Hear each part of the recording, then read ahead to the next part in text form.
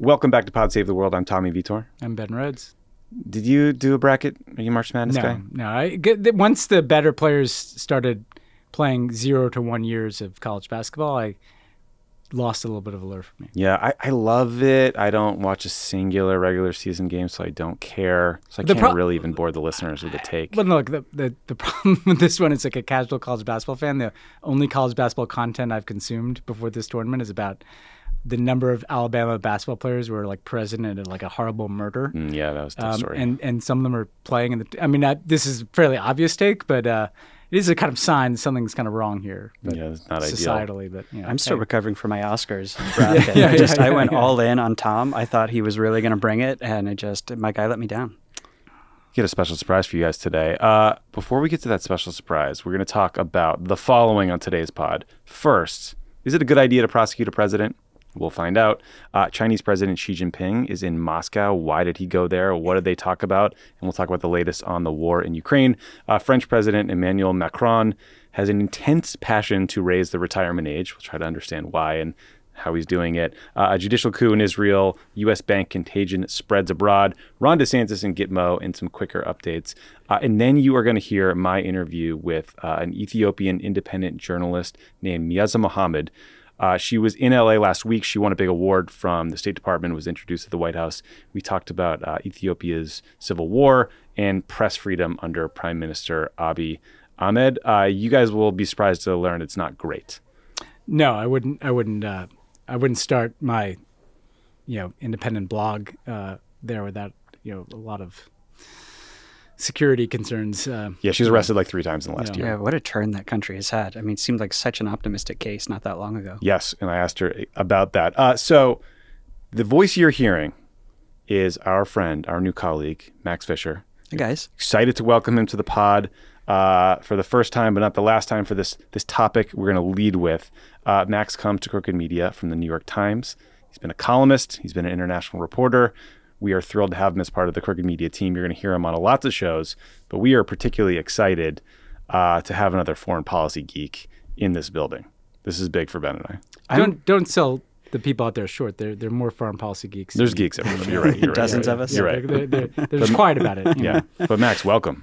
Thank you. I'm so happy to be here, guys. I've been listening for years, as you know. There's a lot of reasons that we will talk about that I feel like this is the place to be for kind of where our country is and where people are and their media habits.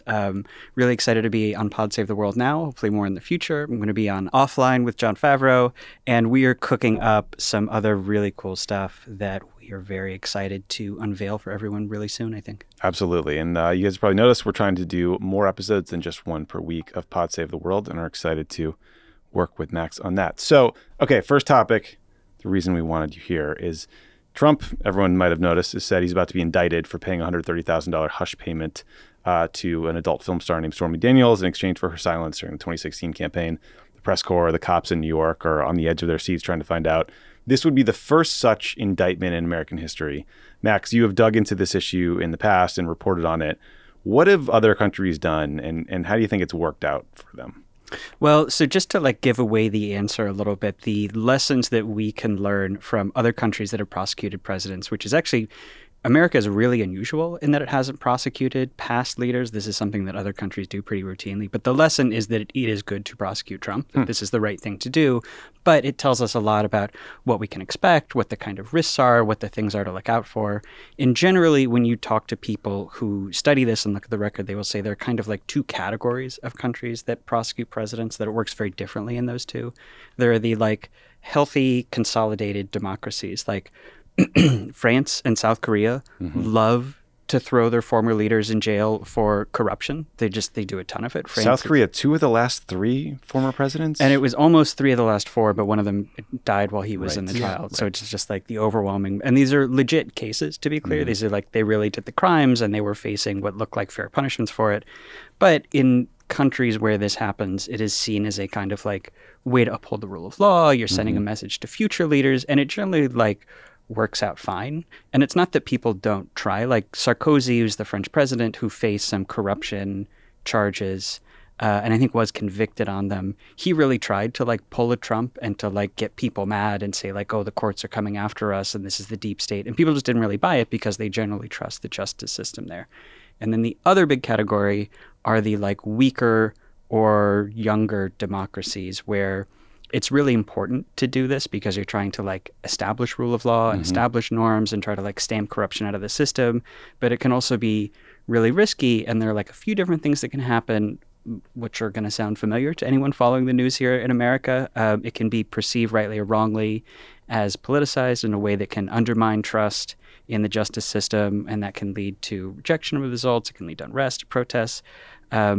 Sometimes leaders will get overzealous in pressing cases against their former rivals who are out of power, which is not a good habit to get into for lots of reasons. And one is that something you see in countries like Peru or Bolivia and a lot of South America is that leads to this like really destructive tit-for-tat cycle where like a new president comes in and the first thing they do is open cases against their predecessors.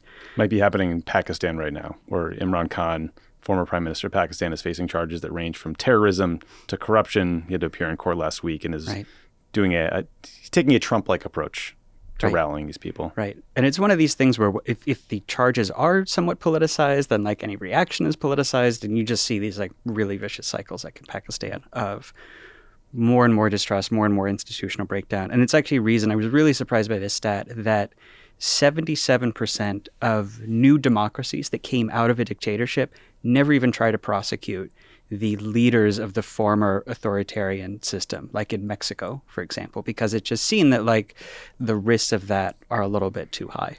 So Ben, Nixon, pardoned by Gerald Ford for his role in Watergate. George H.W. Bush pardoned his Secretary of Defense and 6 others for the Iran-Contra affair. We just read a report over the weekend about Reagan's staff cutting maybe a secret deal with the Iranians to keep the Iranian hostages in prison longer. He basically, the message was sent by John Connolly, who is a Reagan supporter, to other leaders in the Middle East to tell Iran, don't release the hostages before the election, don't help Carter, Reagan will cut you a better deal. Do you think people getting away with cases like this, crimes like this, has sort of gotten us to this moment? I mean, I think the thing that Americans don't fully, we make a lot of fun of the British on this podcast about the monarchy at times. Not the British generally, we like the British. But we have a kind of a quasi-monarchical system. I mean, we kind of elect a monarch for 4 or 8 years. And so we treat our presidents, they're literally faces carved on mountains. And we treat our presidents a little differently than France or South Korea, and certainly than a prime ministerial system. But I think it's worth kind of stepping back and asking, like, has that worked out too well? Because if you look at Nixon, and Nixon clearly committed crimes. Iran-Contra, clearly there were a lot of crimes there, and Reagan and Bush both had their hands on some of those crimes. George H.W. Bush said he didn't know anything about it, pardoned all these individuals who committed the wrongdoing, but I think in his diaries said that he was fully briefed up on everything. Yeah, so I mean, point being is like, would our democracy be healthier if we had held some of those presidents accountable for their crimes? I mean, maybe the way we got to where we are today is in part having a system in which there was this kind of presumption that a president can do whatever he wants, as we even saw with when you and I were in government. And we were being warned against all these norms and, like, for instance, nothing political on your computer. And then Trump has the RNC on the South Lawn, and apparently that's fine. The Republican National Convention. Yeah, exactly. Point being is that I think the reason that we have not done it is less because we've had pristine presidents and more because we had this kind of quasi-monarchical system. And I don't think that's worked out. Max is the counterpoint, Brazil, where former president, now current president, Lula da Silva, was sentenced to 12 years in jail. Now we're going to wait and see if Lula prosecutes Jair Bolsonaro, who was the previous president. Right. Well, Brazil kind of shows the other side of this, that what if you defer more to prosecuting, because it does have risks. And there's like still a really widespread perception in Brazil, which is not groundless. There's something to this, that the left-wing former presidents, Lula and Dilma, were the charges are probably legitimate, but that the extent of the prosecution was probably political. And there's almost not a way to do this, especially for the first time, that's going to be clean.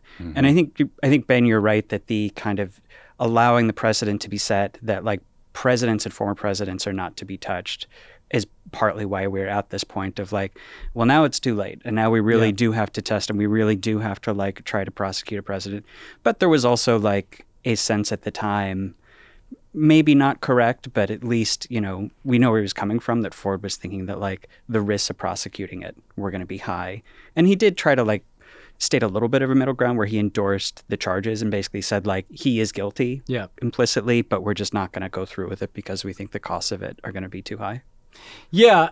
You know, it's funny though, the Ford pardon is one of those things that if you like come into Washington, it's like treated as this like act of massive courage by Ford, and it kind of wins the Red Hen Civility Award for all time, you know? Right. And nobody ever kind of tests that assumption. Congressional Civility Medal of Honor. And there's probably something to that, right? You've just been through a very divisive period, not just like Watergate, but Vietnam and assassinations and all the rest of it. And Ford, you know, the statesman argument is he was putting that behind us.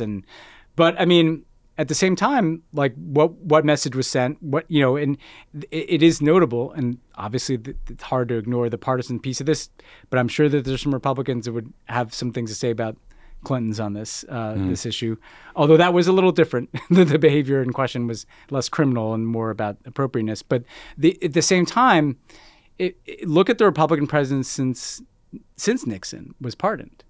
There's been kind of a sense of impunity, you know, around certain kinds of things, you know, and why wouldn't there be, given the track record, you know? So I called up a guy at the University of Washington named James Long, who's a political scientist who has studied cases abroad of former leaders being prosecuted, to ask like, what makes the difference between a case where it's like a France or a South Korea where it basically goes fine and you don't see the kind of like backlash, you don't see like what we're seeing now in Israel with like Benjamin Netanyahu trying to like take power in a coup to avoid charges, or the cases that work out really poorly like the Israels, like arguably what's happening in Brazil, like Pakistan. And I expected him to say that it was going to be about the perceived independence of the justice system, or it would be about levels of polarization, or it would be about how popular is the president or former leaders being prosecuted. But he actually said that those aren't the biggest factors. The biggest one that he had found was actually the number of charges that were brought and the severity of the charges. And he said if that number is really low... So not like a hush money payment to a porn star? Right.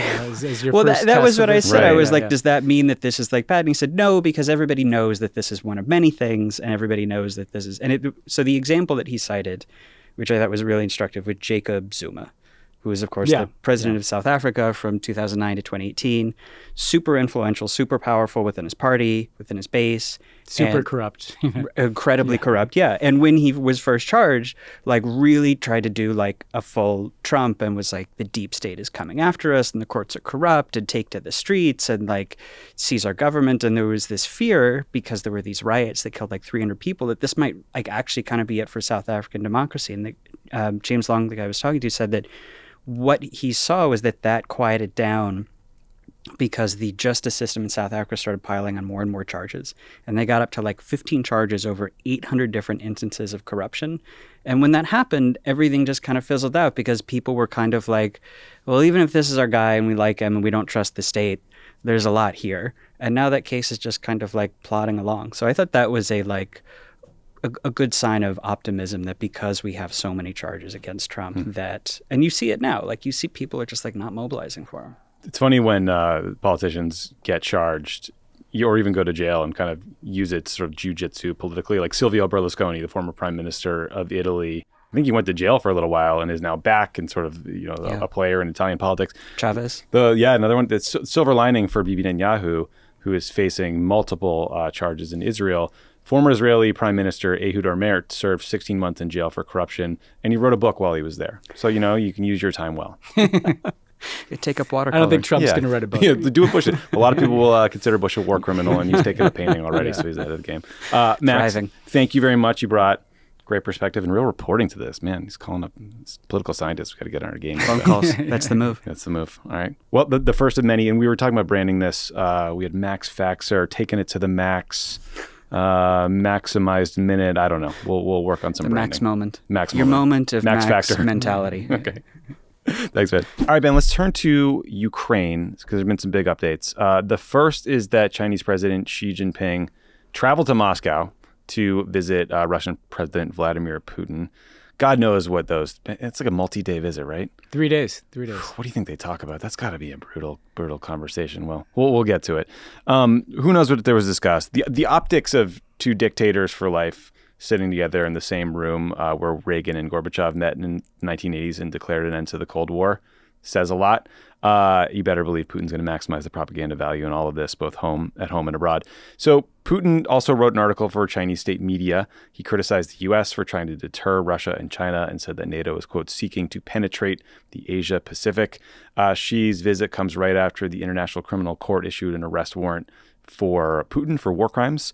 Ben, stepping back, I suspect the two leaders have slightly different goals from this visit. I think both want to show up the United States and the West and make clear that the United States can't push them around.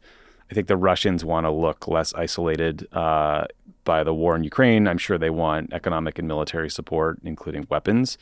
The White House seems to believes that China still hasn't decided whether or not to provide Russia with arms, so that's a good thing. President Xi is pushing this 12-point peace plan. Point 1 says each country should respect the other's territorial integrity. That would be great if it happened before the war, but sort of taken in totality, this plan seems to be more like an attempt to freeze the conflict in a way that would help Russia and shut down Western sanctions. Xi didn't discuss the plan with the Ukrainians before he released it, but either way, he seems to want to be a peacemaker, and this comes on the heels of China brokering the truce between Iran and Saudi Arabia. Ben, what did you make of this summit and the kind of on edge feeling in Washington about it happening? I mean, I thought this was a huge deal, actually. I mean, first of all, they dialed the pomp and circumstance up, 3 days. I think there are 100 Chinese officials that you were saying before this is the Cadillac plan. Yeah, this is the Cadillac plan. I mean, what did Obama get? We did not get this. We did not have dinner in Ivan the Terrible's chambers at the Kremlin. We did not bring 100 people over with us. And so I just... This is coming at it could not be at a more critical time for Putin, right? Mm-hmm. Like he is entering into the second year of this war. We've talked about how consequential the spring offensives are going to be. Mm-hmm. And he wants to show that he's not isolated. And what more could show that than the president of the biggest country in the world, the second largest economy, decamping there for 3 days. And I actually think, I see some people say, well, Xi failed to echo his support for the war. He doesn't need to. Like by being there. Yeah, the image kind of says the image says everything. It's not like, Xi has to go defend Putin's view of Ukraine. Just being there is a massive endorsement of Putin. I also think like the peace plan coming at the same time, Putin's plan is, look, and we're going to get into this, but he's got a lot more land than he did a year ago. I mean, this is something we don't talk about because, he didn't take Kyiv, but he has his land bridge in southern Ukraine that connects Crimea to eastern Ukraine. Mm-hmm. He is going to want to be trying to freeze this conflict this year. That's his plan. And so if Xi is framing I have this diplomacy and it's a peace plan and let's just stop it, a ceasefire, like that is also, to Putin's interests. So to me, this is the Chinese, clearly taking a side. And look, I think we have to, what's in it for them? I mean, look what's happening in this country now. And I'm not saying there aren't reasons for it to be happening, but we've got a special committee devoted to the destruction of the Chinese Communist Party. Oh, you're talking about the U.S. In the U.S., right? We're shooting down balloons. Right. Why? Of course, they're getting closer. I mean, this is kind of tech exports. Yeah, this is where the world is headed. This decoupling, and China is shown time and again that faced with the choice between kind of bending to U.S. pressure on something or kind of taking a harder line, doing things we don't like, getting close to the Iranians, getting close to the Russians. Getting close to the Iranians, getting close to the Russians. They're going to do that, right? And so, to me, this is a sign of kind of where the geopolitical plates are underneath the surface of the earth and where they're going to be for a while. And we shouldn't be sanguine about that. And it reminds us that this is not the whole world supporting Ukraine. This is the West supporting Ukraine and the Chinese and Russians and their group supporting the Russians. Yeah, the Economist had a really interesting analysis of the visit. They pointed out that Xi and Putin have met 39 times over their duration of their careers, so this is not a new relationship. They know what they're getting from the other. They also got into the interesting history about, back in the 50s, there was a split between Chairman Mao and Russia under Khrushchev that kind of opened the door, a crack for Nixon and his rapprochement with the Chinese. And then Russia and China got closer again after the West put in place an arms embargo after Tiananmen Square in 1989. And it sort of feels like this is a continuation of that trajectory. And they also got into the fact that, in 2022, Russian exports of crude oil and gas to China rose in dollar terms by 44% and 100%, respectively. So China's already been a huge lifeline for the Russians, whether or not they ultimately sell them these advanced drones. Yeah, I think we're like really focused on these drones, but between the purchases of energy, but also they're making whole the Russian demand for chips and for parts and all the things that we're trying to restrict from getting in. They're backfilling some of that. They can't backfill all of it. And so they're already providing pretty enormous support. And I think we should check our, there's some commentary in the U.S. like the Chinese are going to hate this invasion. Xi must be regretting saying that he was best friends with Putin. I don't see any evidence that that's the case. Like I sometimes we project onto China, they're going to be embarrassed if Russia does war crimes. Like what? They don't seem to be that concerned about that. And that speaks to how big this challenge is. Yeah. A quick aside, just before we get to the sort of broader Ukraine reality, U.S. News reported that back in 2021, you remember 2021 when the Indian and Chinese militaries were fighting this like high altitude battle in the Himalayas, hand-to-hand combat. Literally hitting each other with like bats with nails in them and shit. U.S. News reported that the U.S. provided India with intelligence about the Chinese military's troop movements in the area that helped India win some of those battles, but infuriated the Chinese. I had not heard that before. Yeah, again, I don't. It may be inevitable, but we are taking a very confrontational stance to China, and we can't then be surprised when the Chinese do things we really don't like. Not and it started under Trump, but it's continued. It's kind of bipartisan. And look, there's good reasons to have serious issues with the Chinese Communist Party. I do worry about the need. I'd rather be talking to the Chinese. And right now, it just feels like we have very little diplomacy with them because they're not going anywhere. There's over 1 billion people. Right. So I do think that we should be looking to try to see if turning down the dial might help our objectives in places like Ukraine a little bit more, So we should talk about the reality of the war for a minute on the Ukrainian side, because at the end of last year in particular, Ukraine was on a roll. There was this surprise offensive. They took a huge amount of territory, and you saw a lot of commentators talking like the war was over or the war was about to be over. And I think things look very different today. Some of the facts on the ground. So Ukraine has reportedly taken 100,000 casualties. The Ukrainian side denies that number, but clearly the fighting has been unbelievably brutal. And in war, some of the first to die are your best trained, most experienced men who, like any military commander will tell you, is your most valuable resource. And Ukraine just does not have as many bodies to throw at the fight as Russia does. There has been this battle for months in Bakhmut. Initially, it was seen as advantageous for Ukraine because the Russians were taking more casualties. But again, those were Wagner Group members. They were a mercenary group that wasn't trained. And my understanding is now that the ratio of Ukrainian to Russian dead has gotten far better for the Russian side, but Ukraine has not abandoned that fight. For months, you've been hearing Western countries sound the alarm about Ukraine's dwindling ammo supplies, and NATO and the U.S.'s inability to manufacture enough or even find enough in current stockpiles to fill the gap. Zelensky and the United States and other Western leaders have failed to convince countries in the global south, in particular in Africa, to get on board with sanctions or support for Ukraine. They have reservations about, I don't know, a lot of countries in Africa have reservations about sort of being seen as shoulder to shoulder with the US, UK, the French, a lot of like colonial reasons there. Russia sells a lot of arms and puts Wagner forces in a lot of Russian countries. So the kind of list could go on and on, Ben, but I think the basic point is things are getting worse for the Ukrainian side, and we keep hearing about this planned spring offensive that Ukraine will launch, and it gets more challenging by the day because they're losing good troops, and the stakes seem to be ratcheting up. Yeah. You know what I mean? Because everyone's like, well, if they don't win this, it's time to cut a deal. Yeah. That's exactly the point. Everything has been channeling into this, spring offensive that we feel like we've been talking about for a long time now.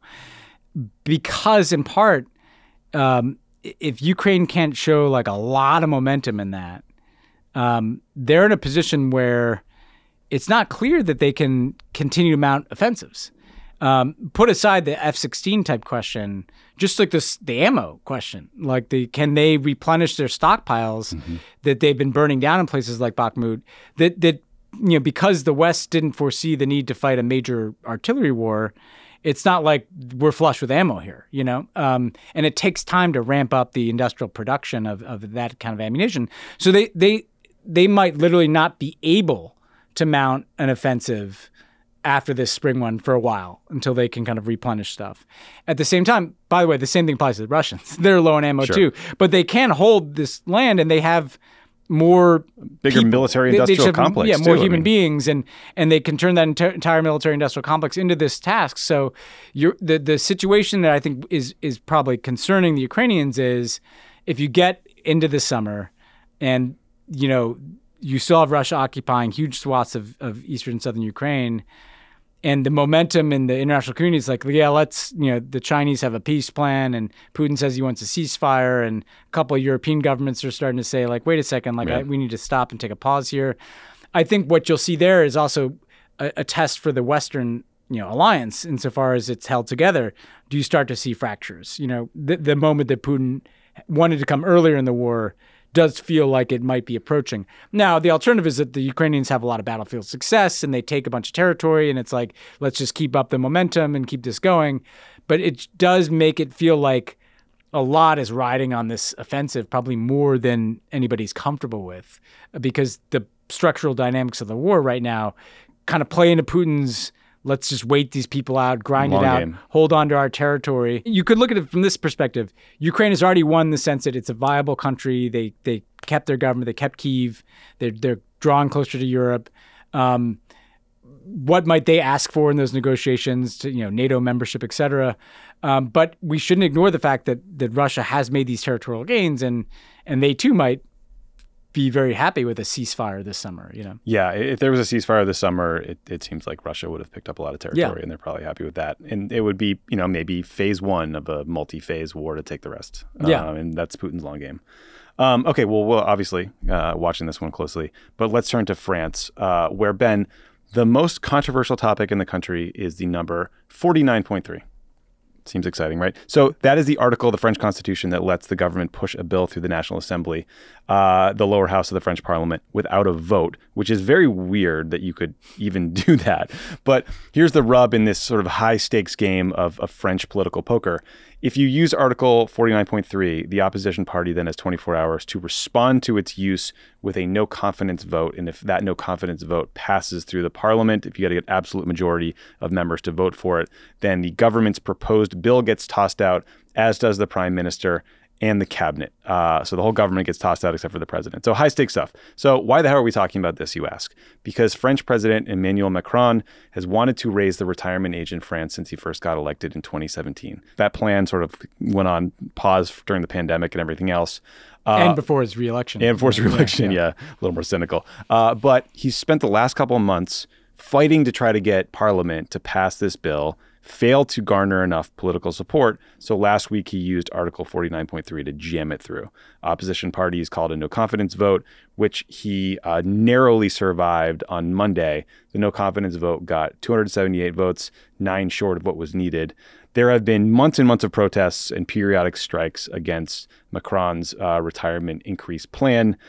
Those continued after the failed no confidence vote. Opponents are now preparing legal challenges. So like, again, Ben, French really like their retirement. I get it. Yeah, it's wild. Like, I get the sort of actuarial argument for raising the retirement age, right? There's used to be, I think, 4-to-1 sort of workers to retirees. Now it's like 2.5-to-1. People are living longer. Eventually, a state-backed pension system won't be able to care for everyone. Yeah. But I don't get the urgency or the obvious passion for making people work longer. And now there's this added like rub of his opponents fairly, I think, arguing that he used this completely anti-democratic means to ram it through. Like, what am I missing here politically? Yeah, well, I mean, there's like a profound neoliberal heart beating inside of Emmanuel Macron, right? And to be fair, like, he's not the only person who's looked at France's books and thought, hey, we can't maintain this generous welfare state if we don't raise retirement age. But to me, what is it? The real takeaway is, like, Macron came in, and he probably had a bunch of he wanted to be a historic French president. He seems like he's constantly thinking about his place in history. Oh, for sure. And so this is probably on his list of things that he wanted to get done to position himself as this historic French president, to be able to say, I was this transformative transitional president for a decade. He's term limited out. I think what it says to me, though, is when he came in, he built this new political party, En Marche, and he kind of broke the left and the right. They didn't really kind of know how to deal with this large centrist party that occupied all this real estate. And part of what's happened is that party has proven to be a useful vehicle to Macron, but it's basically fallen apart. It's just him now. But the other parties are broken too. And so what he's kind of doing is he's like just a bull in the china shop of French politics. Like, and meanwhile, he's getting his shit done, right? Yeah. And this thing may get done. What I worry about, Tommy, is it's ginning up all this resentment and populism on the left and the right.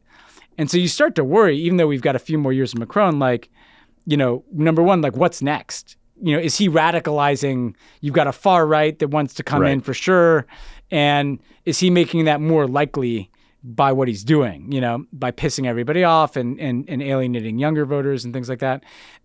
That's concern one. And two, is he like, he is governing in pretty undemocratic ways. And just because he seems like a non-autocrat, he seems like, he doesn't mean that, he's not testing some norms that if Marine Le Pen comes in, we'd all be screaming and starts using the same tactics to ram through bills, that deal with identity and immigration, we'd all be freaking out about this in the rest of the democratic world. So yeah, I think that whatever you think about the mechanics of his retirement proposal, doing it like this carries huge risks for France, I think. Article 49.3 has been used 100 times since 1958, so it happens, but not that often. Macron reportedly threatened to dissolve the parliament entirely if the no confidence vote went through, so we would have forced all these kind of members who have been dealing with protests and everything else to face elections, so that probably helped him survive. There were actually 2 no confidence vote efforts, one from the far right, which like nobody wanted to touch, and then one from the sort of, like never Trump Republican type party. But again, the retirement age in Germany is 65 and 7 months, in Italy it's 67, EU is mostly 65. So, Macron is kicking this beehive of this sort of like deeply held cultural feeling in France that you get to retirement, that's like the golden age of life. The average French person spends 25% of life in retirement. Macron's only 45. So he's going to have a long retirement. I'm just surprised he's trying to screw it up for everybody. Well, they've always had shorter work weeks there. I mean, sounds great. It is, I mean, it's a choice, right? I mean, if you would rather, organize society that way, I think the challenge is, like, can you pay all your benefits? And I think what the left would say is that they could tax rich people more. Right. They already tax them a hell of a lot more than here. But again, like, even if you think there's some common sense behind what Macron's doing, like, there's some political risk to the way he's doing it. Not for him. Like, he'll be fine. Like, he's going to be president for 3 more years. The risk is for where France is going. So speaking of that risk, the last financial crisis certainly helped far-right movements across the globe. Currently, we're dealing with all this turmoil in the U.S. banking system, and it's starting to be felt abroad. This mess started with the failure of Silicon Valley Bank, or SVB, on March 10th. The gist of what happened was in 2021, they were fat and happy. They got a ton of new customer deposits. Everything was great. They made all these bad investment decisions where they tied up big chunks of money in long-term bonds.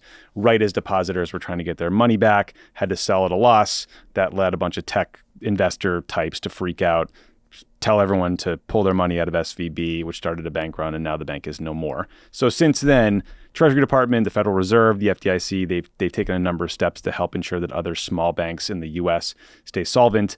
But in the meantime, Ben, the contagion is spread overseas to Switzerland, where the Swiss government had to broker a deal for UBS to purchase its rival Credit Suisse for about $3 billion. The government backstopped that deal. Last week, Credit Suisse customers were withdrawing up to $10 billion per day. So this SVB collapse in the U.S. led everybody to sort of like scrub balance sheets for weaknesses.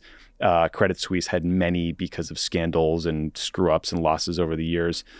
In December of 2022, they raised, Credit Suisse did, $4 billion from investors. When that was all said and done, the Saudi National Bank had a 9.9% ownership stake. In the midst of this sort of like tumult, the chairman of the Saudi bank was asked if they were planning to buy more shares in Credit Suisse. He said absolutely not, which he had said before, but that triggered a panic. Shares went into a tailspin.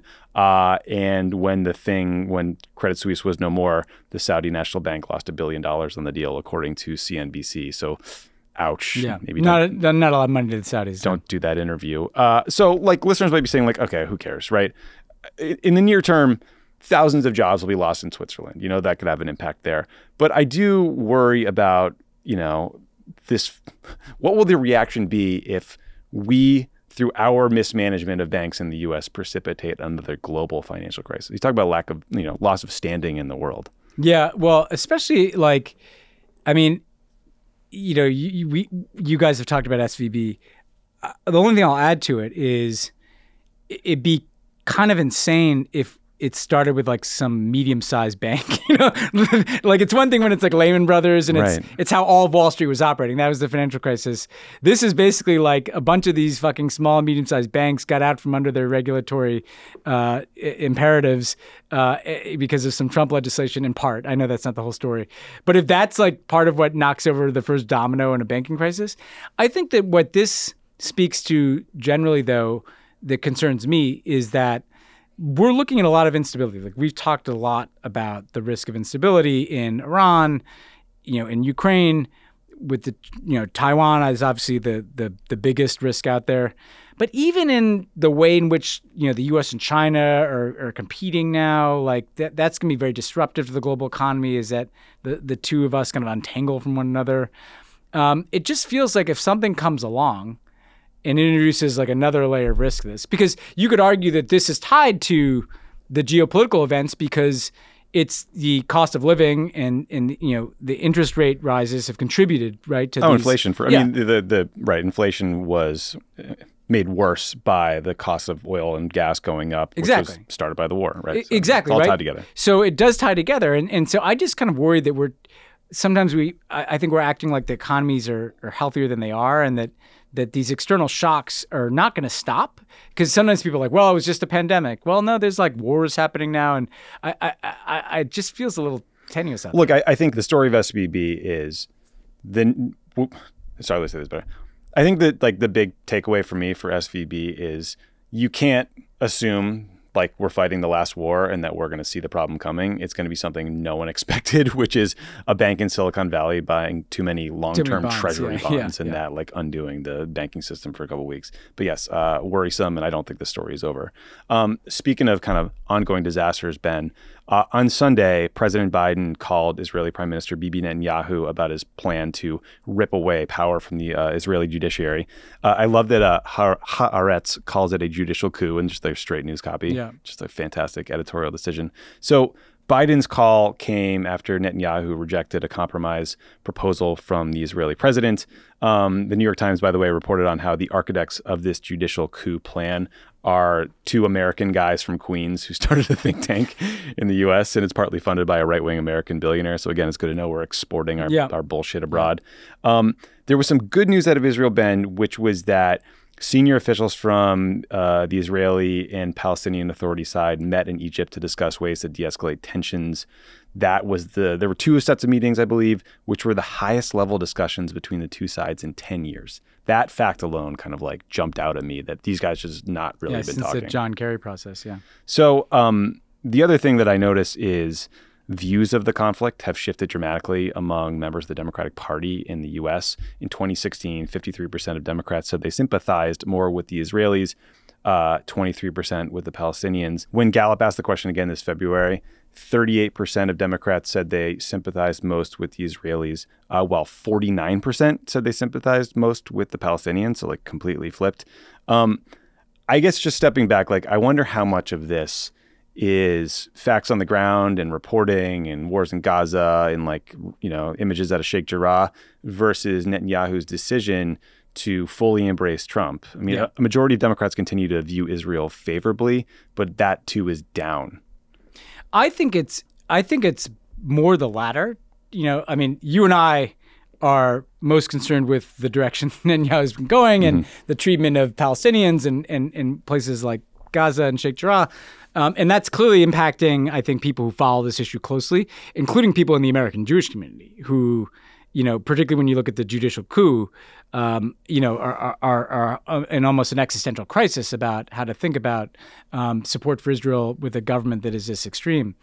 But I also think, you know, we talked about that a lot.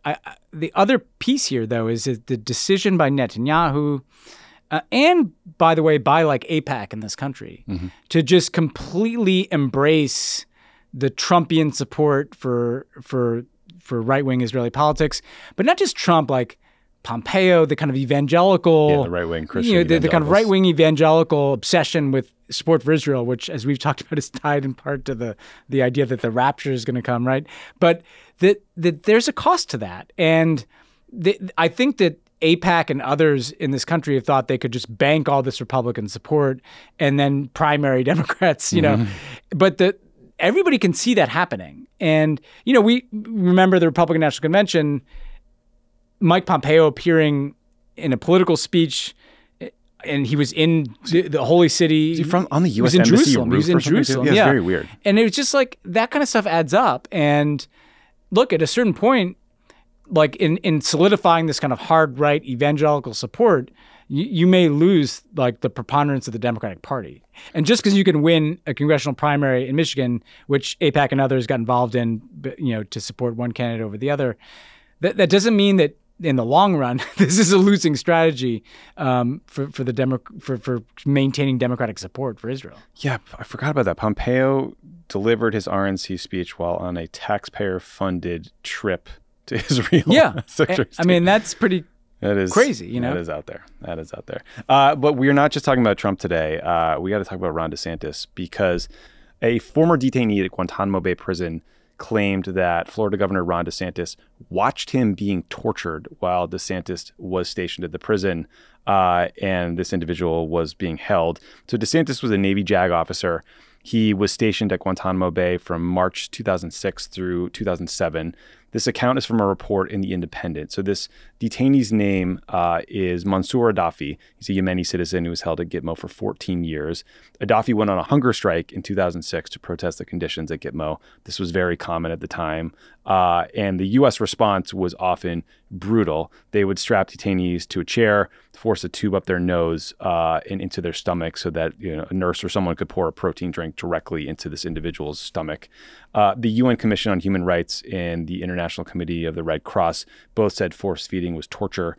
DeSantis refused to comment for this story, but here's a clip of him talking about his time at Gitmo from the campaign trail back in 2018. So were you interviewing terrorists? Were you a legal advisor? I was a legal advisor. For those that were doing... The things that would happen is the thing you notice the day you get down there is for these detainees, the jihad was still ongoing. Right. And they would wage jihad any way they can. Now they're in a facility, so it's limited, but some of the things they would do hunger strikes, and you actually had 3 detainees that committed suicide with hunger strikes. So everything at that time was legal in nature one way or another. So the commander wants to know, well, how do I combat this? So one of the jobs of the legal advisor would be like, hey, you actually can force feed. Here's what you can do. Here's kind of the rules of that. You also had a lot of detainees claiming abuse because this was in in the wake of Abu Ghraib, and that was used offensively against our guards. So our guards would have feces thrown at them, all this other stuff, and yet they would be charged with detainee abuse, so we had to evaluate all that. So what I learned from that and I took to Iraq when I was working with SEAL Team 1 is they are using things like detainee abuse offensively against us. It was a tactic, technique, and procedure. So obviously you can tell by that, DeSantis is not denying this. Gaddafi said of DeSantis, he was watching and I was really screaming, crying. I was bleeding and throwing up. We were in the block yard, so they were close to the fence. I think groups would watch this happen. He also said that DeSantis had told him previously that he was there to make sure detainees were treated humanely. I think the bigger picture point here, Ben, is DeSantis emerged from his time at Gitmo as like an unrepentant champion of the place. He thinks it's good.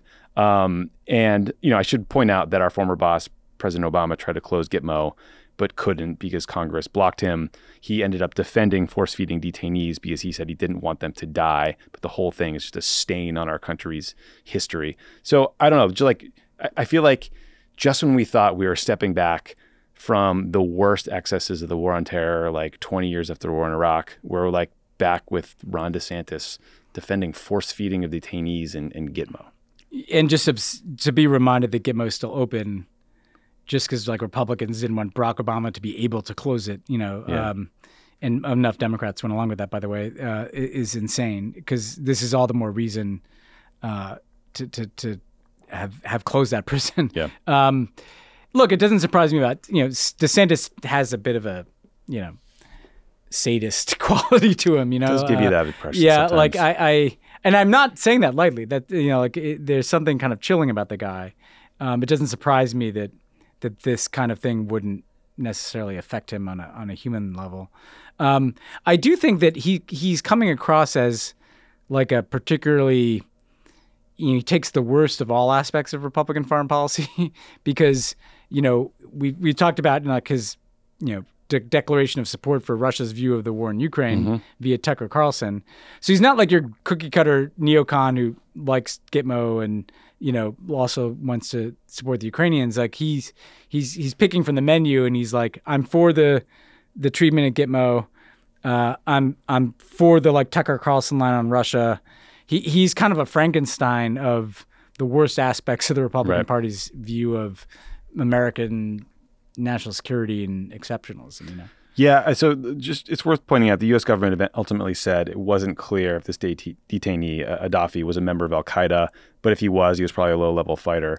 The Independent asked Gaddafi about DeSantis, and he said, quote, he's a bad person. I like America, and such people, when they come to power, they create a lot of problems. I have no hate against him, but at the same time, as a lawyer, as someone who is a graduate of law and believes in the law, he should have known better. If you love your country, if you love your people, if you believe in American values, you should be the first one who called for the closure of Guantanamo. Well said. I mean, he said it better than we could. That's 100% true. It's 100% true. Okay, a couple quicker things before we get to the interview. So, Ben, some good news. An American aid worker abducted by militants in Niger more than 6 years ago was finally freed. Jeffrey Woodkey was captured in Niger in October of 2016. U.S. officials believed he was taken to Mali or Burkina Faso and held there. A French journalist who was taken hostage in 2021 was also released. I mean, this sounds like this happened when you were in the White House. Yeah. This, I mean, this is a part of the world where you've had a lot of this over the years, and where European governments had paid ransoms to. Yeah, it sounds like the French helped negotiate this. Yeah, so there's kind of these weird pipelines to have dialogue and communication, and we were constantly trying to get the Europeans to not pay ransoms, but there are kind of established channels for resolving this. What you don't want to see is obviously the incentivization of taking people like this, but it's just whenever you can get somebody out of this situation. For the United States in particular, because we don't pay ransoms, it's a huge relief. Man, 6 years in captivity. I can't imagine. Unimaginable. Can you imagine those conditions too? I mean, it's unthinkable. Horrific. Turning to India, thousands of police officers in Punjab, India, have spent several days now conducting a statewide manhunt searching for a Sikh separatist leader named Amrital Singh. Authorities have even cut off internet access across the whole Punjab region and have detained hundreds of his supporters. The Indian government is worried about this guy basically calling for a separatist state for the Sikh religious majority in Punjab. There was a battle with a separatist insurgency back in the 80s. Thousands of people died. Singh and his supporters recently stormed a police station to demand the release of some of his guys. But, even as of this recording, Ben, the Indian authorities have not caught him, despite seemingly having like cops, paramilitary forces, like everybody out on the street. I was trying to figure out kind of where Punjab is in the general ranking in terms of population compared to the U.S. And I figured a rough equivalent is the U.S. government shutting off communications in the state of Kentucky to do a manhunt. Yeah. And, the thing about this is, yes, you've had these kinds of tensions flare up. But when you have a government that is moving in a very religious nationalist direction, right? A Hindu nationalist government under Narendra Modi, you're going to end up having more sectarian tension because, whether it's a Muslim minority, a Sikh minority, others in India that don't feel a part of what Modi's doing. I'm not, this may be more complicated. This guy has, I'm sure, his own agendas. But I do think that one risk of taking a country in the direction that Modi has is that you stir the pots of all these potential sectarian conflicts that have been really violent at times in South Asia. Certainly make it a hell of a lot easier for them to recruit people in your favor. Yeah. Lastly, so a new analysis of genetic samples from China now appear to link the pandemic's origin to raccoon dogs. We're, of course, talking about COVID-19. The Atlantic reported, quote, "It's some of the strongest support yet. Experts told me that the pandemic began when SARS-CoV-2 hopped from animals into humans rather than an accident among scientists experimenting with the virus," end quote. We may never know for sure, but I saw a recent poll. There's a Quinnipiac poll that shows Americans believe the lab leak theory 64-22 over natural transmission. Which is just a crazy stat. And again, I return to a point I've made, which is I don't understand why it's somehow like if your goal is to say that the Chinese government didn't handle this properly, like why having an illegal wet market where this could happen is somehow fine, but if it's a lab leak, it's it just sounds it just sounds more nefarious. I know, and it allows for a biological weapons conspiracy theory. It's just kind of strange to me how much investment there is in this lab leak theory among the lab leak devotees here. I know, and look, we will probably never know for sure. I think the lesson here is just get a regular dog. I don't know what a raccoon dog is, but I don't. I like breeding a raccoon and a dog is sounds like a good way of getting a pandemic too. Like, yeah, absolutely. I mean, I also think Americans, we just kind of like conspiracy theories. Like, how much of the country likes QAnon? I mean, I'm not calling the lab leak a conspiracy theory. I'm just saying, like, we're not a big fan of Occam's some of razor. It is like the biological weapons species conspiracy. I think as a public, we would rather think that like Area 51 is where there's aliens than like some lame military base. Yeah. Well, and the lab leak thing played into, in this country, I think also the distrust of like Fauci and science, right? Because people didn't like scientists, so they didn't like labs, and or that Fauci supported funding for labs like this, and so it got tied up in our own psychosis. But yeah, like we do like a good conspiracy theory, and maybe because maybe because there are things in the past that, I don't know, the truth is out there. That's very true. The truth is out there. Excited to keep talking about this until 2050. Yeah. Okay, we're going to take a quick break. When we come back, you'll hear my conversation with Meaza Mohammed about her work as a reporter in Ethiopia. So stick around for that. My guest today is Meaza Mohammed. She is an Ethiopian journalist, advocate, and the founder of Roha TV, which is a independent YouTube-based news channel. Thank you so much for being here. Welcome to Los Angeles. Thank you so much for having me. So let's just start with your news channel. Why did you start an independent news channel? What kinds of stories do you focus on? Yeah, my new YouTube channel, actually, previously I was working as an employee in different news stations. I was a teacher too. Meanwhile, in our country, all medias are under the broadcast authority. So you cannot have your own independent news, independent reporters, so that you cannot do what you like to do.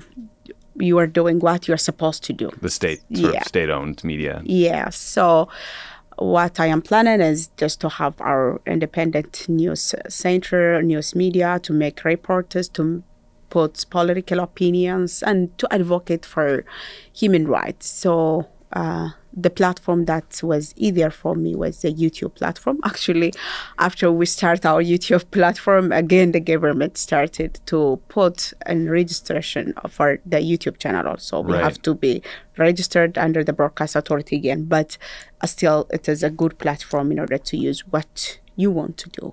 Yeah, I wanted to ask you about that because I saw that in February, the Ethiopian government blocked access to a bunch of social media sites, Facebook, TikTok, YouTube, I believe. Why did they do that? And what has that meant for people's ability to get news? Actually, it's normal in Ethiopia, to block internets whenever there is a conflict, whenever there is a kind of situations which the government think that's not comfortable for them. If they have a kind of violence things, they start to block everything. They start to arrest journalists, activists. The thing in February was there was a kind of disagreement with the Christian Orthodox Church.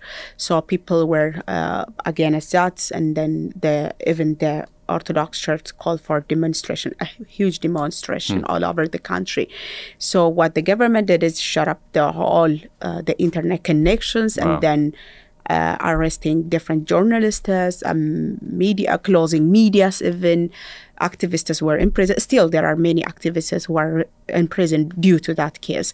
So whenever there's something happening in the country, we know that internet will be closed. Right. So we try to look some other opportunities like using VPNs and something like that. Right. We are almost adopting that. Yeah. Yeah, you guys are nimble. I know that you, some of your colleagues, other journalists you just mentioned, have been arrested or detained by the police.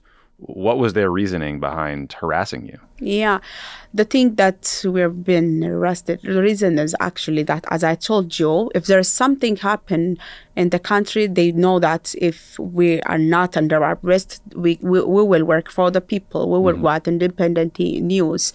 We will advocate what's right for. We think that. So they just put the thing for the first time I was arrested by Abiy Ahmed administration was under the command post. We had a kind of state of emergency during the war. So at that time, they charged, actually there was no charging because it is under state of emergency. They just put you in the jail and then they forget you. That's what happened to me.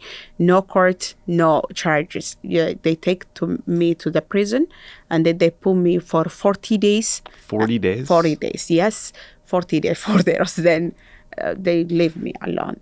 There is no going to court. There is no charge. There is nothing that happened to me. But they were accusing me for working with TPLF, which won't happen.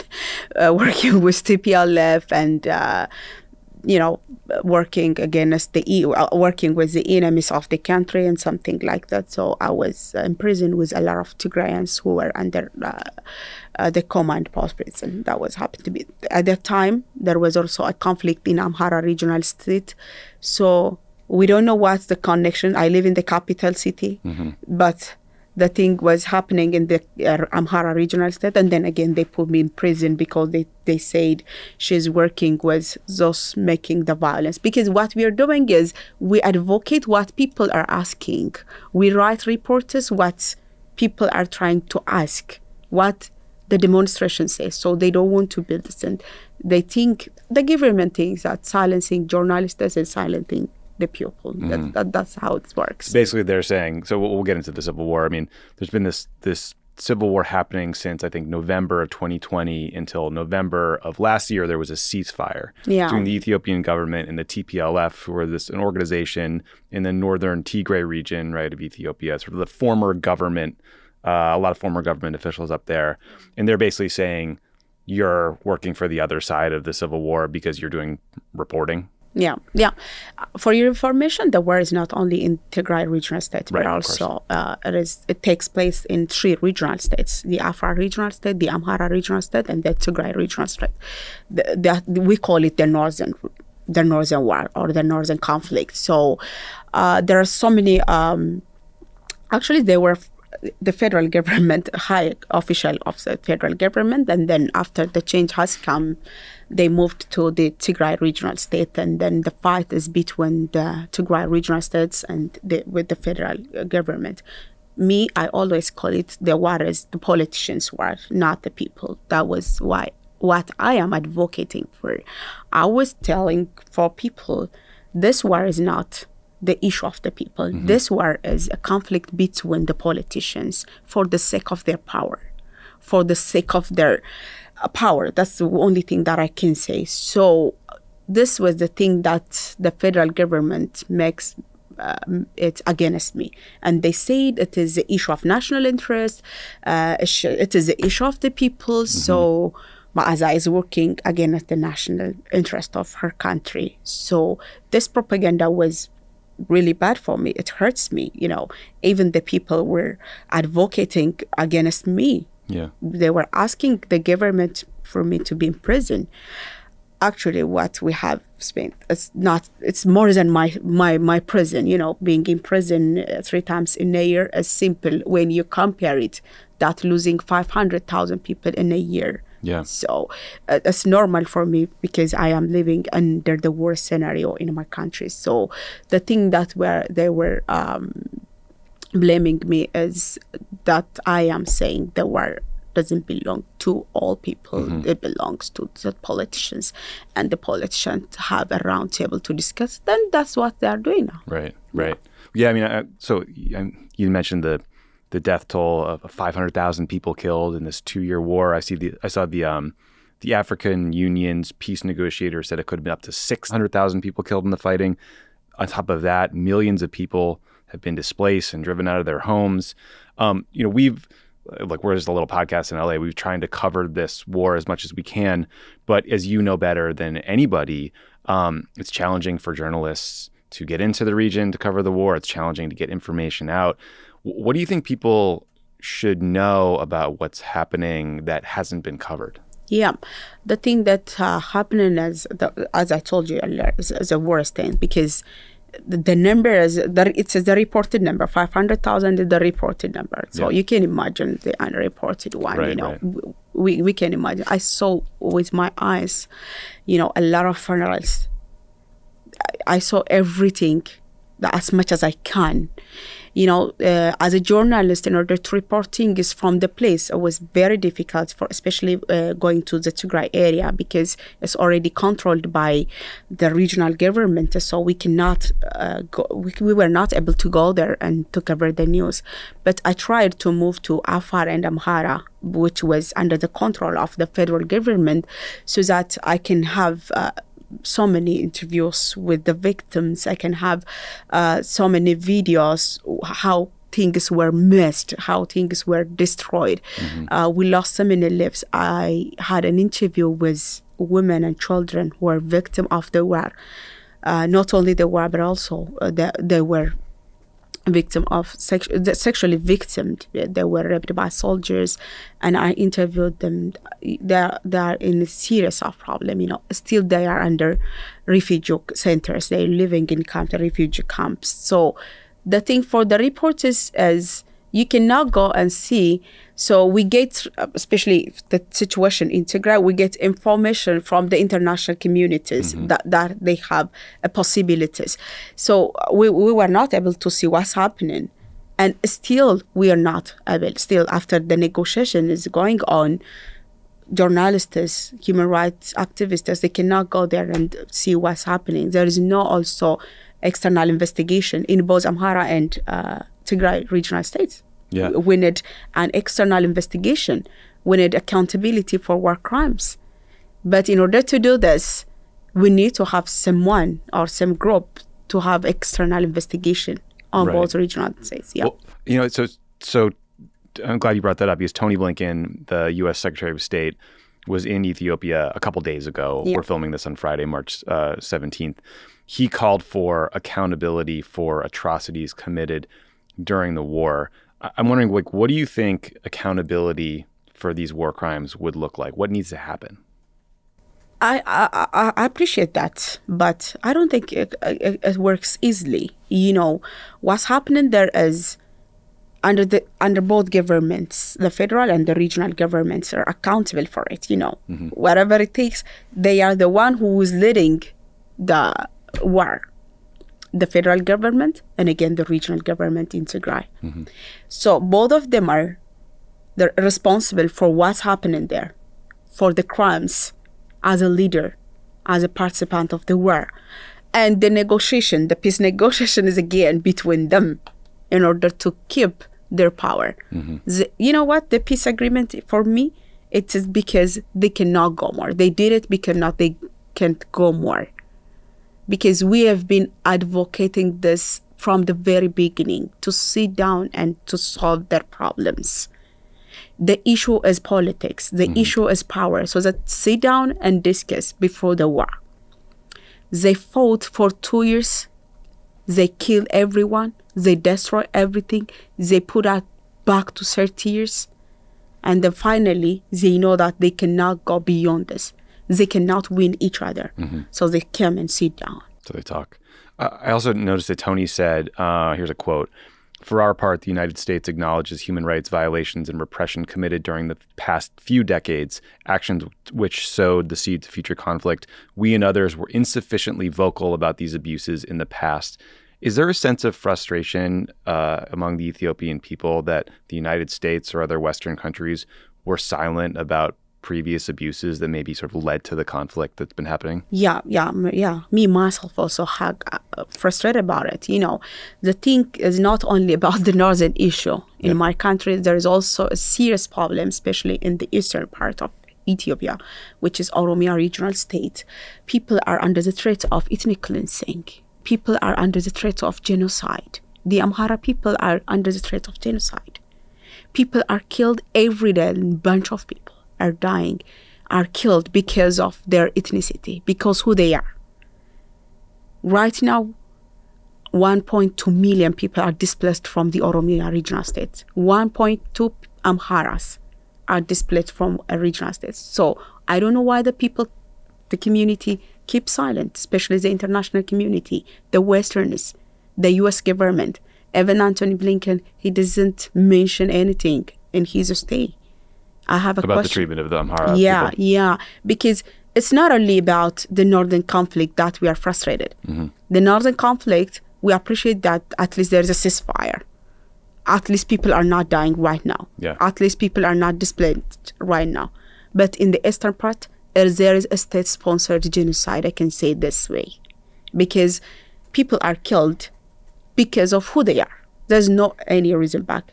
And they officially said, those rebelling groups, the OLA group, they said they have to leave our place. If not, we will clean them. This is with the sentence that already they put. So we need the international community to interfere here. We need to speak out. You know, anywhere, injustices everywhere. Right. The sort of, I think the biggest action the United States has taken was to expel Ethiopia from the African Growth and Opportunity Act trade agreement, I think in 2021, as a way to punish the government for human rights abuses. Do you think that had an impact on Abiy's thinking, decision-making? Yeah, if there is, this is the 21st century, so we need to work with the international community. We need to work with the globe, especially as a third world, as a poor country. We don't have a place to live alone. We cannot do that. We are looking for different helpers. We are looking for different budgets. So as a government of Ethiopia, it's a pressure. It's a big pressure. And I really appreciate that, because we need to do this again, a dictator government like Abiy Ahmed. He the one who is putting the people of Ethiopia under this situation. After his leadership came in Ethiopia, we are losing so many people due to their ethnic identity, due to war conflicts, due to even unknown reasons. We have an issue of survival. Previously, we had a question of democracy or something. It becomes luxury for us, asking for your democratic right and something like that. It's a luxury for Ethiopians. We are under the question of survival issue. So the world needs to put a pressure. So it's one thing that makes a pressure, and then that makes them to sit down and talk. Who else could help with that pressure? Is like the African Union? I mean, I think the United States, I think a lot of European countries need to be very thoughtful and careful about telling countries in Africa what to do or how to act or pushing for democracy, right? So I'm just wondering where you think the appropriate pressure should come from. Yeah. The first one is the United States, obviously, and then they are doing their best, but we need more. We need more in different perspectives, not only in the issue of the northern conflict. Okay. At all levels, because all are our threats as a community. The other thing, the European Union, the United Nations, and also different human rights advocates, they have to be concerned about it. And we need their voice for our people so that the world dominators, they can hear. Mm-hmm. Because we are the only who are speaking and crying and shouting again and again. Genocide, war, conflict, we're the ones. So we need those communities who work for people, just who works for human being. We need their voices so that we can be heard under those who are there to hear. Right. Just lift them up. I think the Prime Minister Abiy was awarded the Nobel Peace Prize in 2019 for his work to resolve Ethiopia's border dispute with Eritrea. He later partnered with Eritrean forces to attack forces in the Tigray region, kicking off this war. What did the Western world miss about Abiy to get him so wrong that they could offer this man a Nobel Peace Prize a year before, launching this war? Yeah, the thing that, from the very beginning, I had a question. Personally, I had a question, and I faced a lot of hates. I faced a lot of insults because I was asking the people, I was asking the world, those who even gave him the prize, what did you see? What did he do? What the thing that makes you to believe in Abiy Ahmed? We believe him just because he's new. Or most of the people, because they hate TPLF, because they don't want to, we were fighting and struggling against the TPLF. It was one of the dictator governments. Mm-hmm. So it just because we were struggling and hating the TPLF cannot make Abiy Ahmed correct. We have to see him, what he's going to do. So the situation between Eritrea and Ethiopia also, my question, what was the peace agreement? Why we were not signing, why we were not together, and then what's happening new. It was a kind of honeymoon between Abiy Ahmed and Isaias. It seems like that for me. I was asking that. I don't know how the international community puts the trust or those who prize him. I don't know how they see it. That was my question too. And the world, the one who gives the prize and seeing what's happening there. And you will see worse again. I assure you, between these two countries and between these two leaders, mm-hmm. There's something we will hear and see in the future. Yeah. Well, it sounds like they needed more independent media reporting on the facts and the reality. Yeah, we need. Well, so last question. I mean, I think a lot of people are listening to this, and I think, they hear a lot about, I don't mean to compare the two, but they hear a lot about Ukraine and the fighting, and there are, I think, clear ways to help people that were displaced from Ukraine or refugees, or the United States is giving weapons.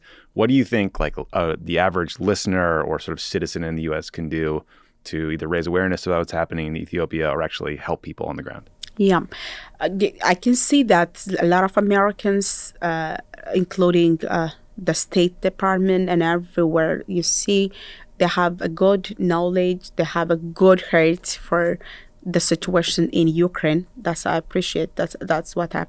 But and I see a lot of people doesn't know anything about Ethiopians who are suffering there for both the political and the ethnic issues. We have so many people displaced. We are losing so many people due to the civil war. And again, the worst thing is happening now. Right now, a lot of people are dying because of who they are, especially with the Oromia regional state, mm-hmm. and in which the government bodies are participating in it. I can say this boldly. The government, especially the Oromia regional government, is the one acting on Amhara genocide, which is continuous. in Oromia regional state. So we need the American people, the human rights advocates, the State Department, the government officials to focus on it and then to be voice for them at least at the minimum cost. Well, thank you so much for being here and helping us understand this better and raising awareness. Where can people find your work? Yeah, thank you so much for having me again. People can find my work in my YouTube channel, Roha TV. And also we have a TikTok, we have websites there, and then we have also Facebook and Instagram pages that you can follow and share the news that we are Okay, having. great. Well, everyone check it out. And thank you again for coming. Thank you so much. Thanks again to Max and Meaza Mohammed for joining the show. It's going to be very funny when this comes out and then they don't arrest Trump ever and it was all just made up on Truth Social. Yeah. I still have like mixed feelings about the porn star being the lead arrest of the slate. And not January 6th. And not like the violent insurrection, but, it'd still be, high entertainment value. You know who's excited about this? Cable news. A lot of content. Yeah, cable news shows. This will create a lot of content. Nonstop. Yeah. Here we go. Yeah. All right, we'll talk to you guys next week.